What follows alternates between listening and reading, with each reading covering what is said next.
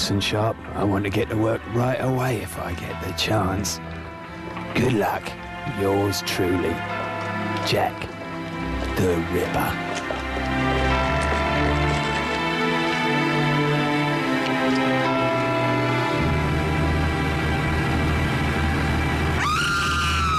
It's a year after Sherlock Holmes first appeared in print. You've got the Victorian gaslit streets of London. You've also got the appeal of the name, Jack the Ripper. The murders became famous. Once the name Jack the Ripper had been invented, they became a total sensation. It was not enough only that the woman should be killed, but also should be mutilated. Be sure about that. Every part of the body should be hacked together. They were the first sexual serial murders to occur in a major town, a leading capital city, and they were the first to achieve international publicity. In the history of American crime.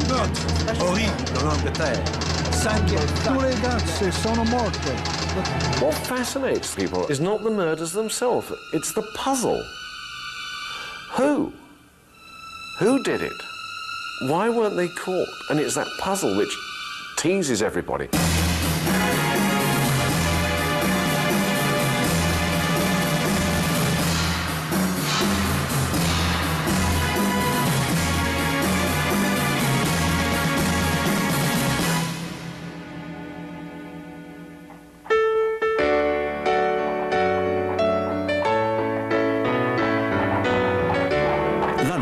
England, the West End, city of commerce, culture, and high fashion. A society of wealthy gentlemen in top hats and cutaways. Their wives, gentle ladies. Their children, tended by nannies. Queen Victoria reigns supreme. In contrast, the East End, where 900,000 impoverished people lived in cramped, filthy slums, and entire families were homeless. Whitechapel, the most destitute area of all, is where the murders took place. This outcast community was ignored and reviled by Victorian London.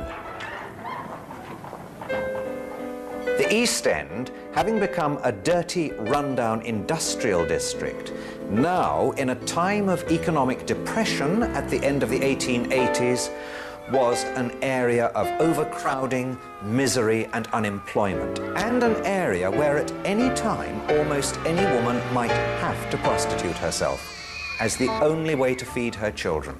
I've talked to person after person from the East End today who said, yes, they always reckoned Grandma had to go out on the streets when time was bad, and nobody thought any of the worse of her for it. The life of these women, one tends to sometimes forget, is just how brutal and how harsh it was. You could buy one of these women for 3 pennies, or 2 pennies, or a loaf of stale bread. The price of 3 pennies was fixed because that was what the women would pay for a large glass of gin.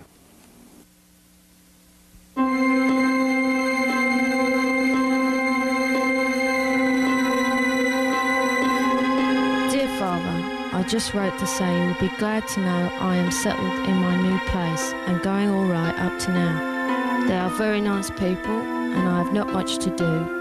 I hope you're all right and the boy has work. So goodbye now for the present. Yours truly, Polly. Answer soon, please, and let me know how you are. Polly Nichols was murdered on the 31st of August 1888. And on that particular day, she'd had 3 customers. But she'd spent the money on gin. So when she turned up at the lodging house to get a bed for the night, not only was she drunk, but she didn't have any money for a bed. But she felt pretty confident about getting a 4th customer because she thought she looked particularly attractive. And the reason she thought she looked so attractive was because she was wearing a new hat. I mean, she was drunk, she's got 5 front teeth missing, but she was wearing this new hat. And the last words to the lodging house keeper were, "See what a jolly bonnet I'm wearing." August the 31st, 1888 was the first Ripper murder. Mary Ann Nichols, known as Polly, a streetwalker in her early 40s, was found dead in Bucks Row, Whitechapel, at approximately 3:45 in the morning. She had been dead approximately 20 minutes when she was found, and in the mortuary they discovered that not only had her throat been cut, but there was a great gash in her abdomen.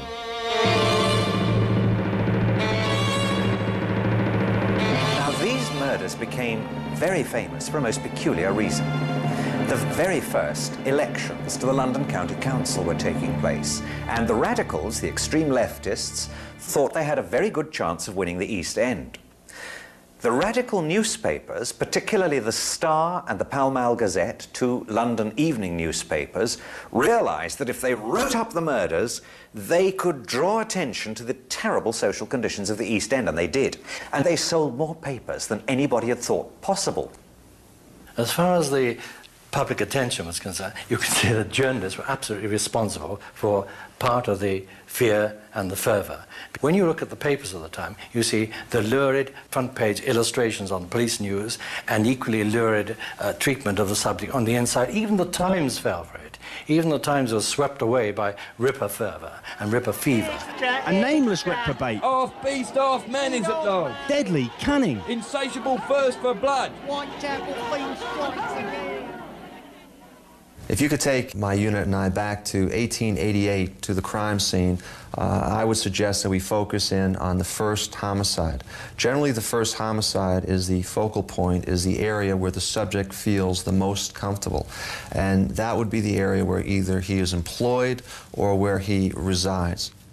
I believe the subject would go back to the scene, go back there and kind of hang around there and fantasize and relive the crime. You can have situations where the murderer's standing here, the victim's lying there, the murderer's covered in the victim's blood, he's left his fingerprints and handprints all over the murder scene. There's no way you could combine the two. The scientific knowledge didn't exist for that to happen. So literally, you have got to catch the murderer in the act of murder.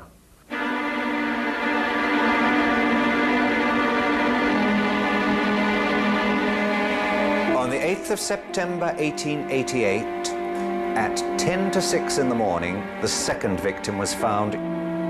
She had been kicked out of her nearby lodging house at midnight for not having the money she needed to pay for her bed. She expected to earn it, but clearly didn't find it, as she was last seen alive at 5:15, negotiating with a client who was probably Jack the Ripper on the pavement outside number 29 Hanbury Street.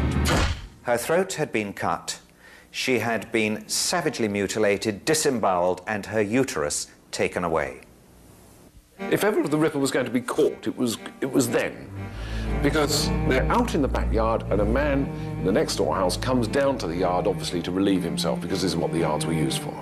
And he's standing there and he hears something fall against the fence and a woman's voice say, "No." Now the fence is only 5 foot high. All he's got to do is look over the fence and he would have seen Chapman with her killer, with the Ripper.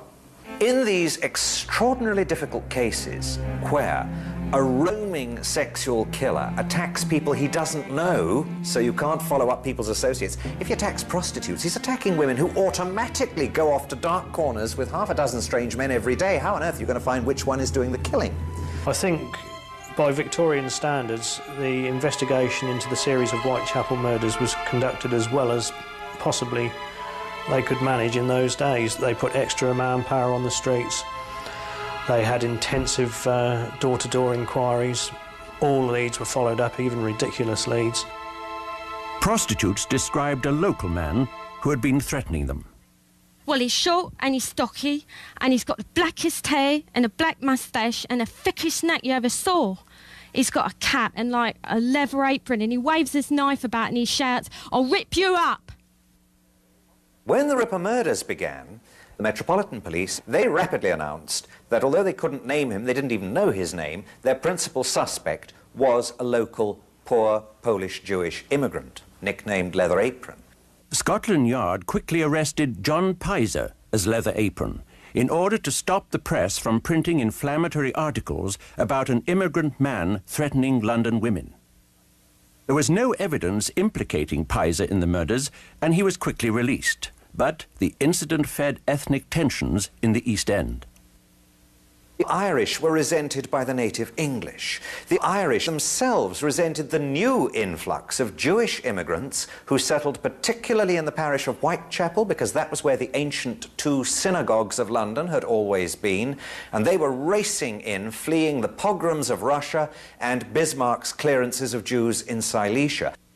Onto that Jewish community is projected the idea that it's a Jew that is the ripper, the murderer, because no Englishman, no East Ender would actually have committed such a crime. So the Jews are already becoming, the immigrant Jew is becoming the scapegoat and the suspect for the Ripper murders. The police next turned their sights on doctors who performed amputations and surgery. Perhaps the killer who extracted organs from his victims was a doctor. It is apparently an amputation knife, a late 19th century amputation knife. And certainly it's the sort of weapon which could have done the murders. A number of medical students whose brains had been unhinged were being sought after. And in fact, there was a time when to be a doctor and to carry a bag around made you an enormously suspicious person. The idea that the Ripper was a doctor came from one and one only of the medics who examined the bodies. Dr. Baxter Phillips, after examining Annie Chapman's body, said this was the work of an expert. The abdomen had been entirely laid open. The intestines, severed from their mesenteric attachments, had been lifted out of the body and placed on the shoulder of the corpse, whilst the pelvis, the uterus, and its appendages had been entirely removed. Obviously the work of an expert, of one at least who had such knowledge of anatomical examinations as to be enabled to secure the pelvic organs with one sweep of the knife. The people at the top had the medical evidence surveyed by Dr. Bond of Westminster, a police surgeon they trusted implicitly, and Bond's full report on all the medical evidence in the case said no skill at all, not even the skill of a butcher. After two ghastly murders, many concerned citizens wrote letters to Scotland Yard suggesting ways to catch the murderer. The most popular idea was to have armed police pose as prostitutes. Then, on September 29, a note arrived, purportedly from the killer himself. The signature was brilliant. Dear boss, I keep on hearing the police have caught me, but they won't fix me just yet. That joke about the leather apron gave me real fits. I'm down on oars and I shan't quit ripping them till I do get buckled. Scotland Yard was now very fearful that the mysterious Whitechapel fiend would soon strike again.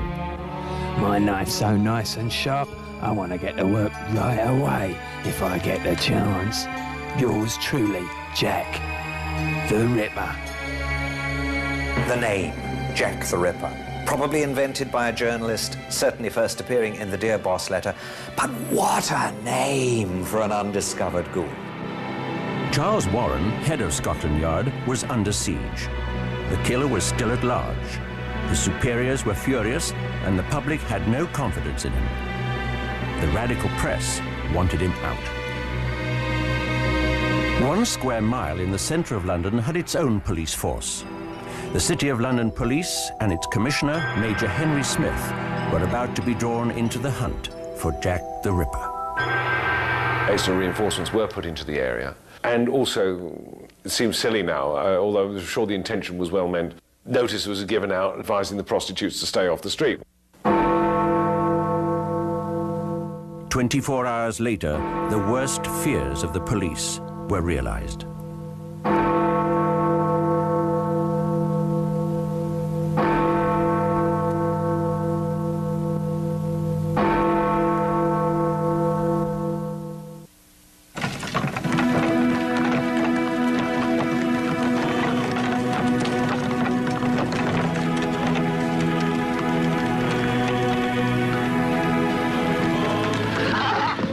First victim that night was Elizabeth Stride, nicknamed Long Liz. She had been seen hustling for trade up and down a little road called Berners Street in the East End during the evening from 11 p.m. Her body was found at about 1 o'clock in Dutfield's yard, a little opening off Berners Street. Her throat had been cut, but she'd not been mutilated, and it is thought that the Ripper may have been frightened off by hearing Diemschutz's pony and trap approaching.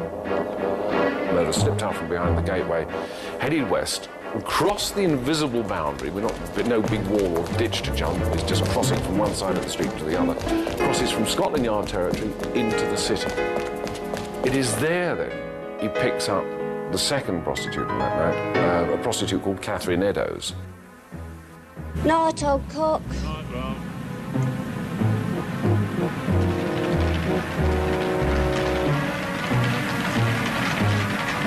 The second murder on the night of the double murders was that of Catherine Eddowes. Her body was found at about 1:45 in Mitre Square in the City of London. She had been appallingly mutilated, her throat cut, V's cut in her cheeks pointing up to the eyes, her eyelids nicked through, the tip of her nose cut off, and the usual ripping and abdominal mutilation, with her uterus and one kidney taken away by the murder. Now, nobody has seen or heard a thing. Not the policeman on the beat, the policeman and his family in the house opposite, the night porter with the door partly open. They didn't actually have to see the square or be present on it, because Mitre Square had an echo on it. He's now killed once on Scotland Yard territory, Metropolitan Police territory. He's now killed once on City of London Police territory. So you've got search parties coming from both directions looking for him. And he's in between. I mean, he's very confident, he's very arrogant. Commissioner Smith of the London Police immediately assigned men to the case. He was not about to be criticised as incompetent and hopeless as press cartoons portrayed his counterpart, Sir Charles Warren. At the same time, 4,500 East End women who were concerned about brothels and raucous taverns in Whitechapel signed an impassioned letter to the Queen. Madam, we the women of East London feel horror at the dreadful sins that have been lately committed in our midst, and grief because of the shame that has fallen on our neighbourhood. We have learnt much of the lives of those of our sisters who have lost a firm hold on goodness and who are living sad and degraded lives. We would also beg that your Majesty will call on your servants in authority and bid them put the law which already exists in motion to close bad houses within whose walls such wickedness is done and men and women ruined in body and soul. We are, Madam, your loyal and humble servants. There was a feeling that what happened to these women deserved to happen to them. The average Victorian regarded a prostitute as a gay woman. Now, they use the word gay not in this sense that we use it today as meaning homosexual. They use the word gay as meaning nymphomania. Prostitutes were all nymphomaniacs. That was why they were prostitutes. Therefore, they were on the streets for their pleasure. The fact that they were there out of sheer economic desperation and necessity is rarely considered. Therefore, they're on the streets for their pleasure. The wages of sin is death. Therefore, what happened to them deserved to happen. So why waste too much time over these women? It's another piece of street cleaning. After the murder of Catherine Eddowes, women in the West End feared for their lives. The Ripper was both bloodthirsty and unpredictable. This was someone who was killing individuals, but was clearly sending a message to society generally, so that everyone begins to perceive him as talking to them directly. And that's, again, that's the change that happens, is when the killer suddenly realizes, I'm only killing one person at a time, but in a way I am assaulting society. 15,000 constables manned the streets. 1,500 undercover detectives prowl the docks in Covent Garden, including a director of the Bank of England, who disguised himself as a common labourer. Out of necessity, the sneaker was invented. In common with hundreds of others, I was drafted there and we patrolled the streets, usually in pairs, without tangible result. We did, however, rather anticipate a great commercial invention. To our clumsy regulation boots, we nailed strips of rubber, and so ensured some measure of silence when walking.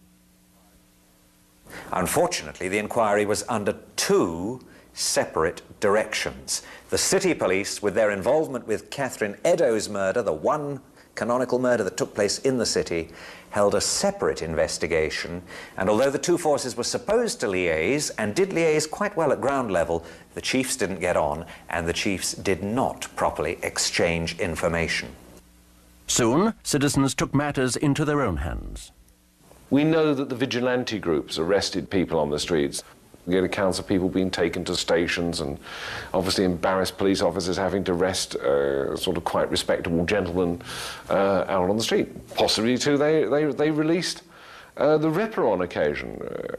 It's speculation, but nonetheless, it is something to be considered. George Lusk, head of the Whitechapel Vigilante Committee, received a letter posted from hell, probably from the real killer. The syntax was clearly Irish, and the envelope contained parts of a human kidney. Mr. Lusk, sir, I send you half a kidney I took from one woman, preserved it for you. T'other piece I fried and ate it, was very nice. I may send you the bloody knife that took it out, if you'll only wait a while longer. Catch me when you can, Mr. Lusk. 32-year-old Irish-born socialist and critic George Bernard Shaw wrote one of his famous letters to the press. Less than a year ago, the West End was literally clamouring for the blood of the people hounding Sir Charles Warren to thrash and muzzle the scum who dared to complain that they were starving, behaving, in short, as the property class always does behave when the workers throw it into a frenzy of terror by venturing to show their teeth. Whilst conventional Democrats were wasting our time on education, agitation, and organisation, some independent genius has taken the matter in hand.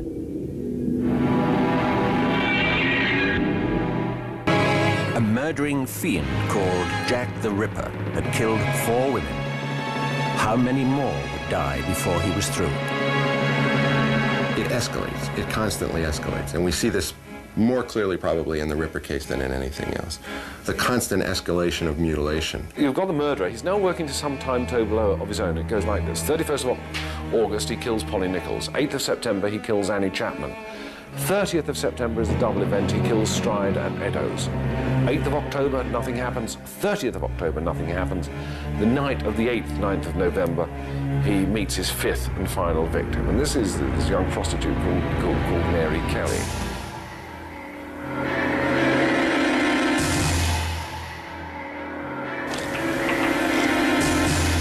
On the night of the 8th, 9th of November, it's raining, she's out on the street, she's looking for customers. She picks one up around about midnight, takes him back to her room, and one of the other prostitutes sees her drawing the curtains of her room, and as she did so, Kelly is singing a musical song. It was only a violet I plucked from my mother's grave.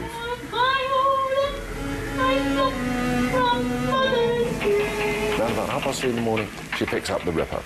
Some people living in Miller's Court hear a faint cry of murder. It's almost certain that it was at that point that the Ripper, lying on the bed beside Mary Kelly, throws the sheet over her head and makes his first thrust through the sheet with a knife. He has several hours to work over.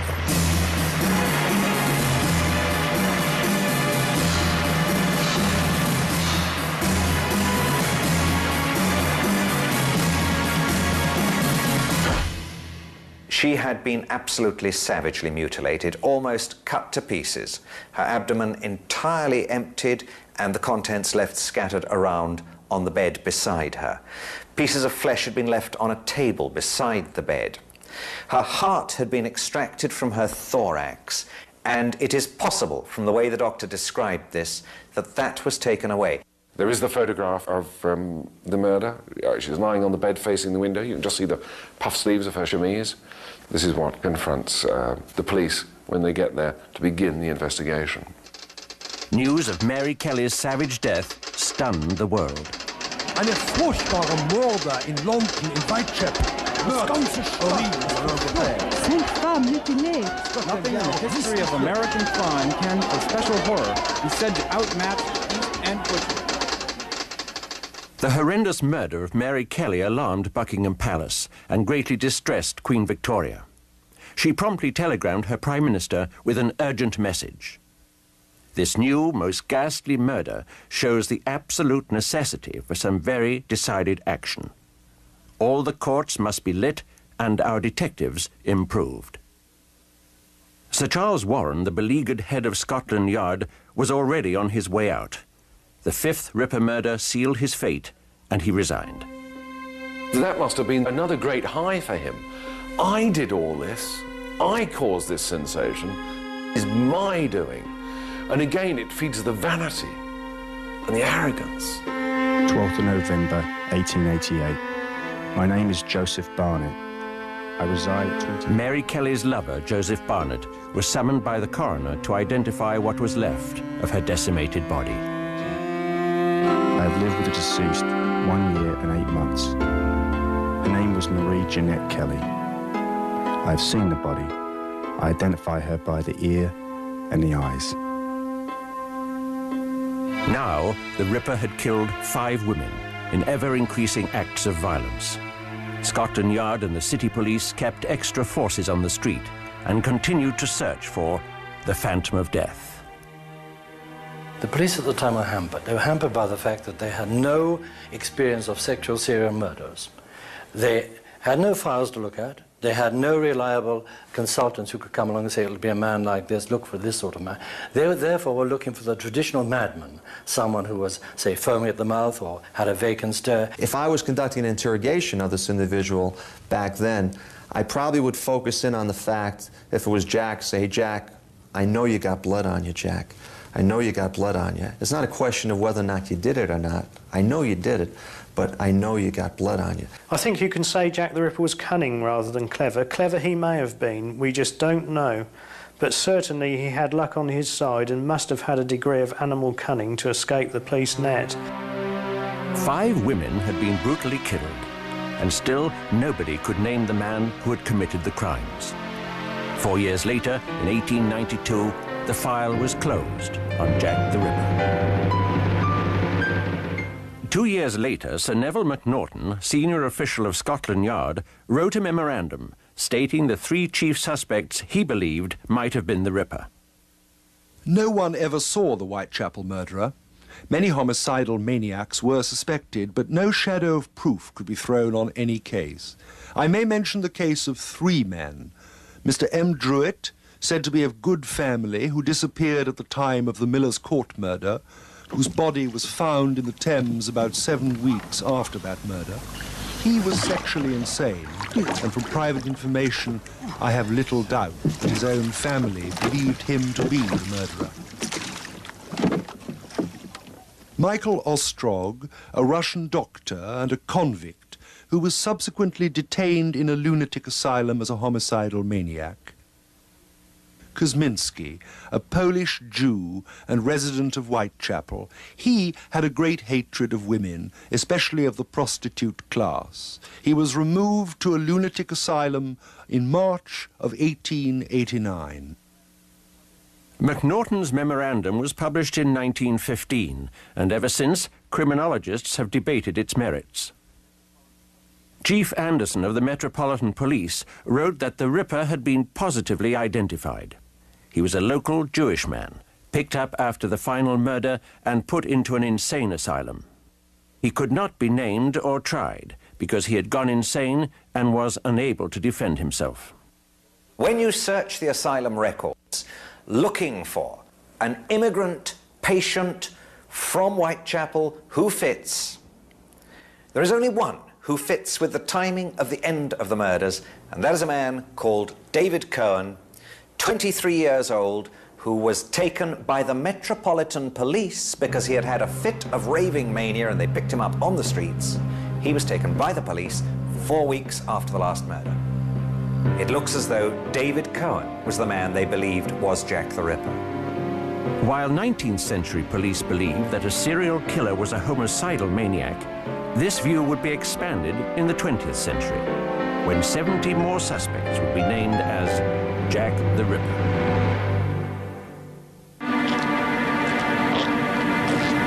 The name Jack the Ripper has come to symbolize terror the world over. Stories about this phantom of death are so compelling that even the great master of the macabre, Alfred Hitchcock, based his very first film on the well-known tale of a lodger, mistakenly thought to be the Ripper.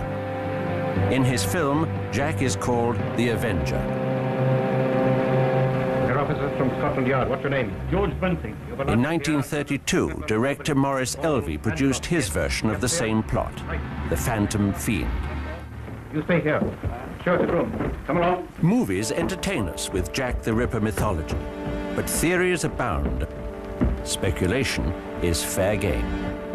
I could give you a lovely story that Oscar Wilde was Jack the Ripper. Nobody's ever suggested it, but take it from me, he wasn't. The only person who hasn't been dragged in yet, and I'm just waiting for it to happen, I've thrown out a few in, is Florence Nightingale. And Queen Victoria herself. Both of those are completely out of the score for the moment, but just wait.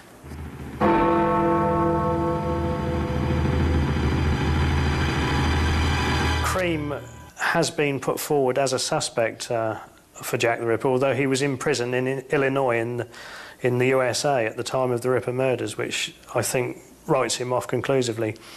The Cream theory originates from the fact that the hangman Billington, whilst on the scaffold hanging Cream, heard the words "I'm Jack the" as the trapdoor was sprung, and then it was cut off by the rope.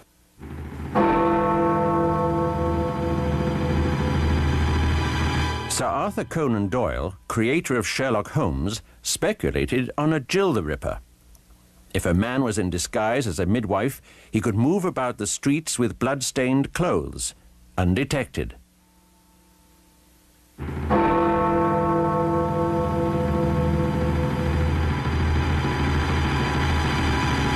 Chapman does remain a plausible suspect. He was, of course, a different sort of killer when apprehended at the turn of the century. He was poisoning wives. Now, this is a far cry from a lust killer murdering prostitutes.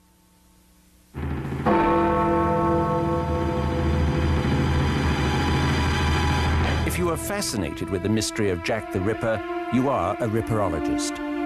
Using modern FBI profile techniques is one tool this historian used to focus on self-proclaimed Dr. Rosalind Donston as a very plausible Ripper. It started with his wielding a sword when he was 18 years old as a surgeon and soldier in Giuseppe Garibaldi's Italian campaign in 1855. And bit by bit, over a long period, as I managed to find out about his service with Garibaldi, I managed to find out his medical experience, I managed to find out his association with prostitutes, I managed to find that 5 people independently at a later date were pointing to him as the Ripper, or potentially the Ripper. Most important of all, in 1896, W.T. Stead, the former editor of the Pall Mall Gazette that Johnston used to write for, actually in print in his magazine Borderland said that for a whole year I believed him to be the veritable Jack the Ripper. Donston was in the perfect location to perpetrate the murders. He placed himself as a patient in a London hospital, located a few blocks from Bucks Row, scene of the first murder. His actual capacity to become a serial killer died, of course, with his failure in health. He was no longer, after 1889, capable of another cycle of murders. The theories that intrigue people the most involve the Royal House of Windsor. It is a shocking thought that a member of the monarchy, the head of a great nation, could actually be involved in the crimes of Jack the Ripper. It all centers on this man, the black sheep of the royal household. Prince Edward Albert, Duke of Clarence, was grandson of Queen Victoria and heir to the throne. Physically weak and poor in his studies, he was a target of gossip, especially about his sexuality. He died in 1892 of influenza or syphilis. The stories vary.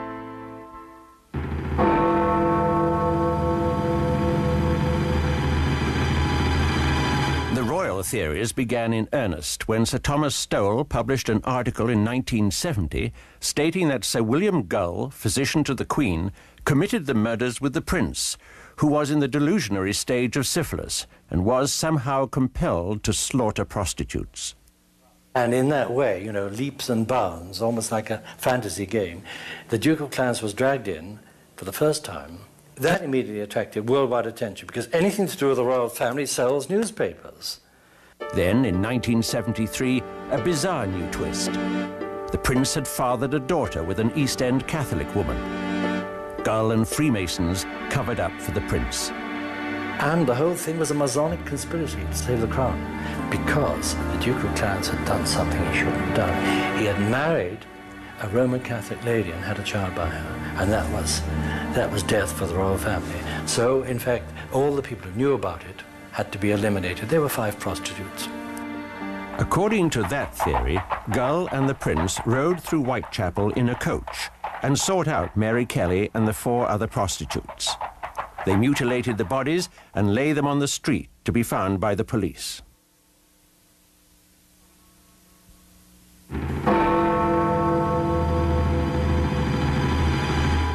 The most recent theory involves a brilliant but strange young man, J.K. Stephen. He was hired as a tutor for Prince Eddie. The royal family had no idea about that J.K. Stephen was a homosexual and had personal problems. And they developed a very strong relationship between them. Very strong. When the prince became engaged to marry, an infuriated Stephen went on a murderous rampage of prostitutes, with Prince Eddie as his lookout. J.K. Stephen, who I think was Jack the Ripper, was a loner to some extent. But he was more than a lust murder. He really wanted to kill the woman piece by piece. If any of these theories are true, there was a cover-up of majestic proportions. That the heir to the English throne was either an accomplice to the Ripper murders or Jack the Ripper himself is the stuff of bestsellers and television movies.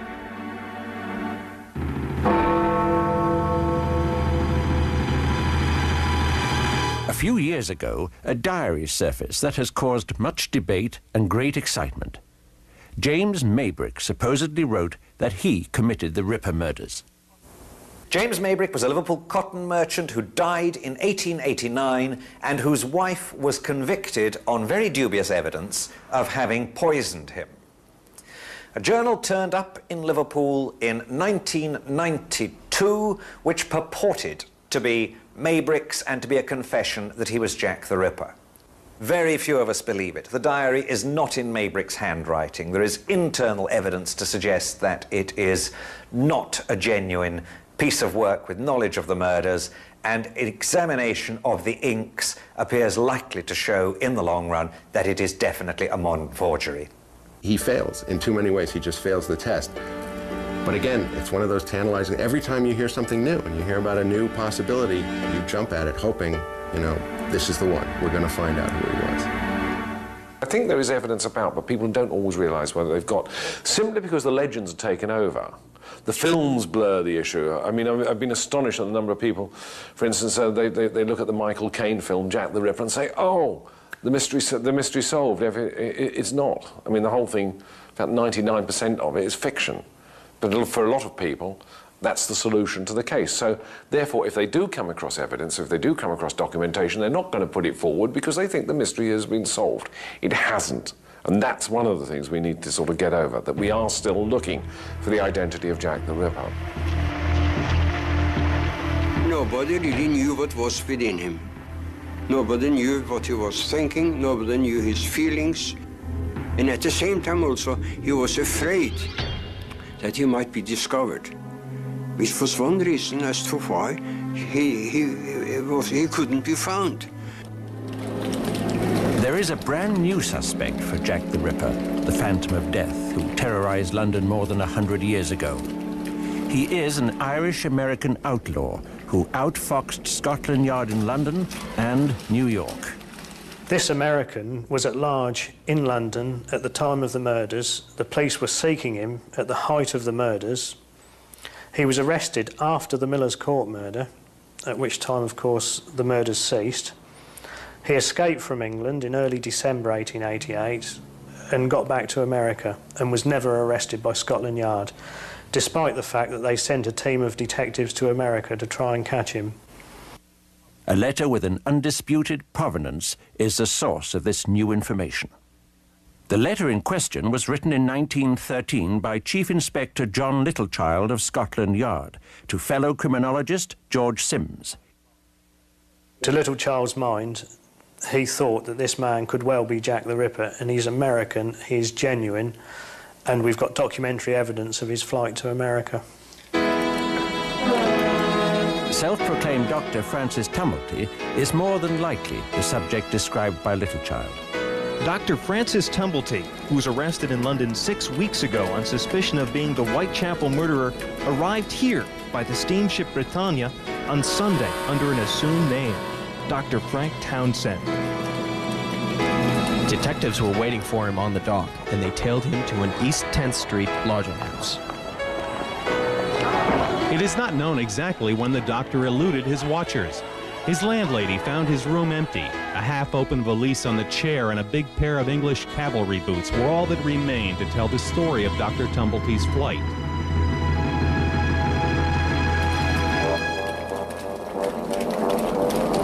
Tumblety used many aliases.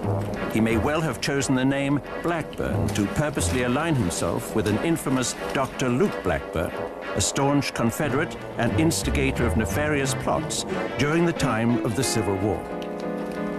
Dr. Tumblety, alias Blackburn, the person who was arrested in London a week ago as Jack the Ripper, was a well-known character in Brooklyn many years ago. In the 60s, he used to walk down the street in his uniform, accompanied by a big dog. April the 16th, 1865. President Abraham Lincoln was assassinated. Tumblety, possibly mistaken as the infamous Confederate Dr. Luke Blackburn, was arrested. This was the report Colonel Baker gave Washington about their prisoner. All his papers were examined. He has gained an extensive notoriety as an impostor and quack, but nothing was found in them lending to implicate him with the assassination. Within a few weeks, he was released. Washington, D.C., May 26, 1865. To the Honorable E.M. Stanton, Secretary of War. Sir, I have the honor to recommend the release from custody of F. Tumblety, prisoner now at the Old Capitol. Very respectfully yours, H.G. Burnett, Provost, Colonel, and Judge Advocate.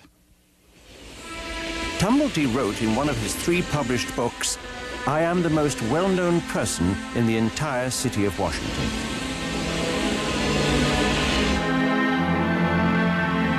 Who exactly was the man who kept an entire city in mortal fear, and the rest of the world on pins and needles waiting for his capture, waiting for a name to be put to him?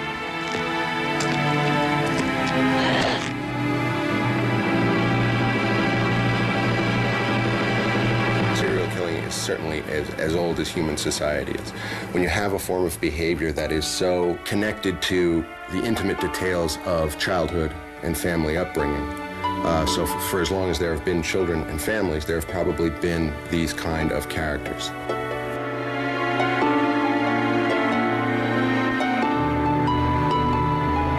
Jack the Ripper, the Phantom of Death. We don't really know who he was. We may never know, but we will speculate and wonder for another 100 years.